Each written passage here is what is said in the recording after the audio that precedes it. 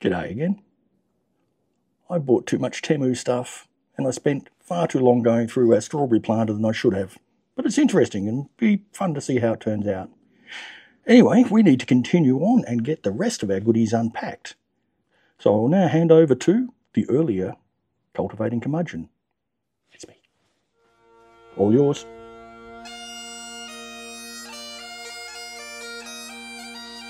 Next.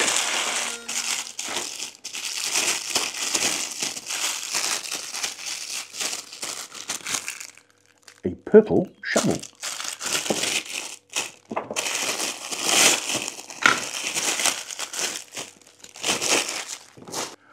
I'm always losing my shovels, so I thought, why not get a really cheap, nasty one from our Chinese friends that if I lose, it doesn't really matter.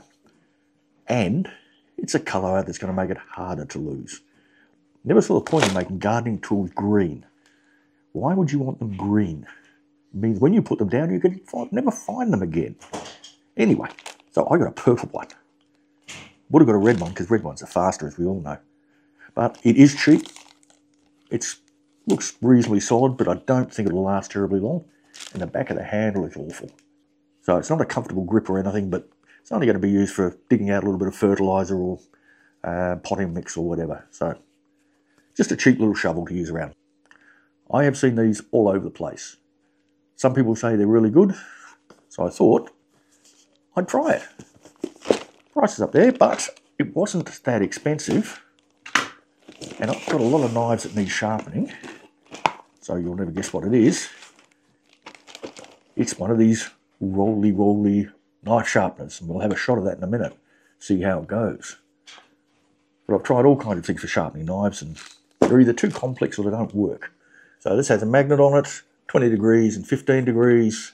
It has a 400 grit and a 1000 grit side. I didn't notice. It comes with instructions. Actually, the instructions aren't too bad. All right, so we will have a look at that in a minute.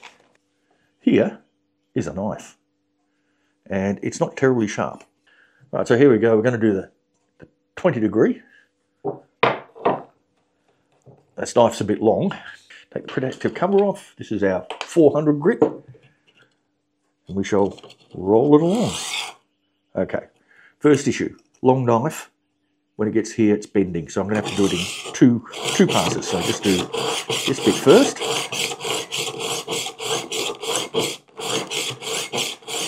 Yeah, it's relatively easy.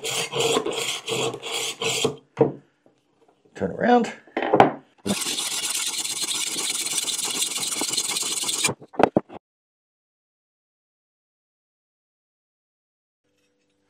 Doesn't feel sharp.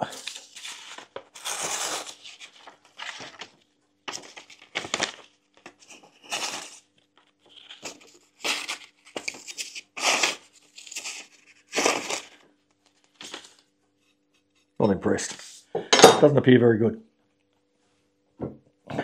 Not sure it was doing much at all, but next we have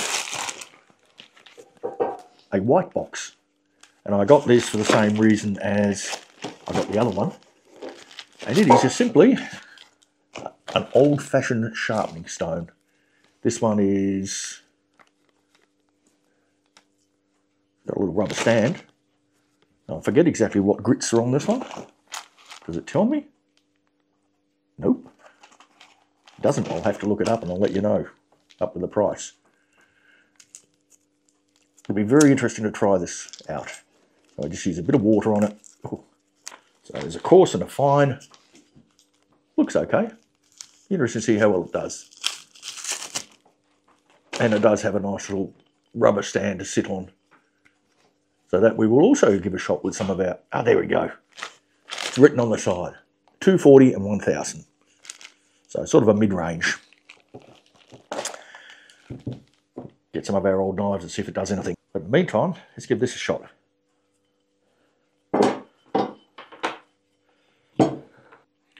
Should let these soak for a while, actually, I believe. But this will do us for now.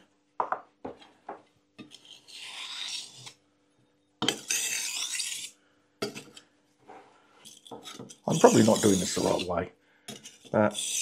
I'm not a professional knife sharpener.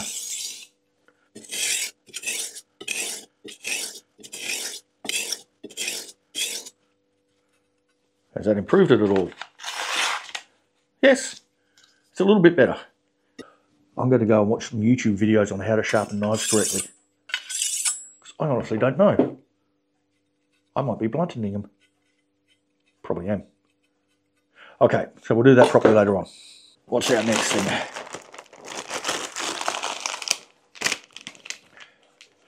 Ah, yes.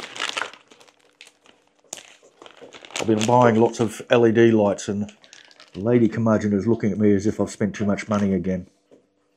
No. I have. Okay. This one I won't use straight away, but I wanted to keep an extra one floating around.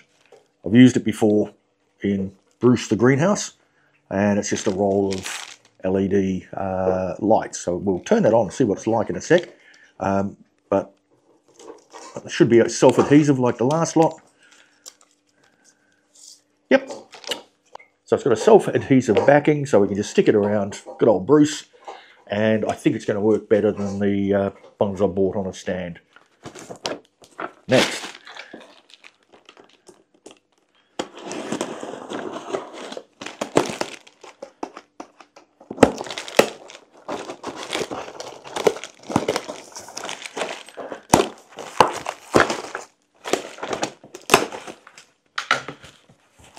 We have a plastic trellis. Now I got this for the tomatoes. I'm going to be running an experiment which I should be able to set up tomorrow, but you won't see it for a long time. What I'm going to do is I've got some felt bags which I'm going to put standard potting mix in, just the Osmocote I always use, and I'm going to put some store-bought tomato seedlings in them. One in each. I'll do 2 pots with just the potting mix. I will do 2 pots with lots of organic fertilisers like cow manure, blood and bone, a bit of the potash, organic potash I've got. And we'll see how they grow. And the third one, I'm going to be evil. And I'm going to use chemicals. Well, actually not harmful chemicals. I'm just going to use NPK, some of the Thrive liquid fertiliser, no organic stuff, and just see which of the 3 ways grows best. I have no intention of going down the chemical path, but I just want to see how it compares. But unfortunately, we're going to have to wait until the tomatoes grow and fruit, if they do fruit, to find out if that's any good. That's off track. What I actually bought was this, which is a cheapy little trellis that I'll use on those tomatoes to hold them up. And we'll use the same one on all 3, I hope, if there's enough here. So everything in them will be identical. So I'll put that together and we can have a look to see if it's going to be useful. Does it have instructions? That's a good point.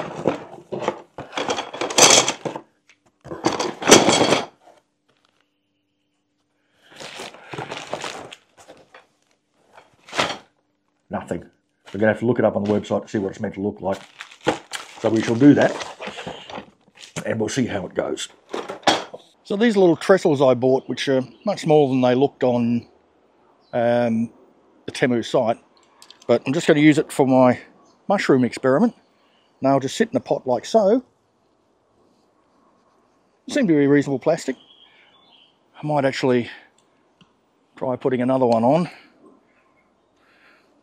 So if I want to make it wider, we can just clip it on here.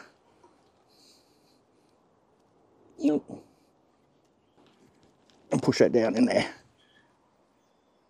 Yeah, it looks okay. Again, wasn't terribly expensive, so we'll give that a shot with our tomato experiment and see how that goes. As I said, cheap, not too flimsy. I think it's okay. All right, one more. I think this is our last item, and I won't do it in here because it's too big. I'll have to do it outside, which means waiting till tomorrow. And it's a polytunnel. My aim for this is to get something that's really subject to insects and pests, like cabbage, broccoli, those sort of things where we get lots of whitefly and cabbage moss on it. And try using this to get them established a little better. It comes with a metal frame. Let's get it out. I forget how long it is, but you can see it's sort of an okay diameter. But I'll put the length of it up there. We'll set up in the morning just out on the lawn and just see what it looks like. All right, we shall go tunnelling. So got my polytunnel here, just taking these little covers off the prongs. Let's see how much it'll cover. We'll start here. The wires aren't terribly strong. Well, that's not a bad length, is it? Price is up there.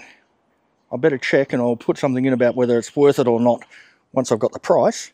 But if I put this on one of my raised beds and cover my cabbages or cauliflowers in the early days, it should keep the whitefly down.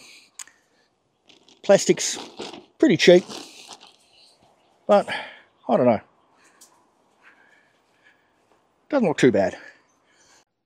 Well, I reckon that's quite a mixed bag. The felt strawberry planters, which were in a previous video, they seem pretty good. I'm hoping that we'll actually get them to grow quite well, as long as I put them in the right place. The polytunnel, for the price, yeah, good. And it should protect the veggies from some of the insects anyway, and maybe over winter keep them warm. So I'm quite happy with that one. The trellis was much smaller than I expected, but I really should pay a lot more attention to the measurements that they give you on Temu, because it would have given it away. In all, the sharpening stones, I think I'm still going to be looking for ways to sharpen knives properly. If you've got any suggestions, please let me know. How do you sharpen your knives and secateurs and scissors, all those sort of things? What works? I really am struggling with that. But the rolling one looks like complete and utter rubbish. The knife bends as you use it. And the sharpening stone, well, it's just a sharpening stone. Luckily, they were free, which is why I got them, actually. But I did need to buy all that other stuff to get to the minimum order. Anyway, let me know what you think of these goodies. Put some comments below in the videos. I'd really like to hear from you. So, that's that. Another Temu time is done, and no doubt I will be back buying more junk. So, enjoy life, and stop spending money at Temu, and I'll catch you in the garden.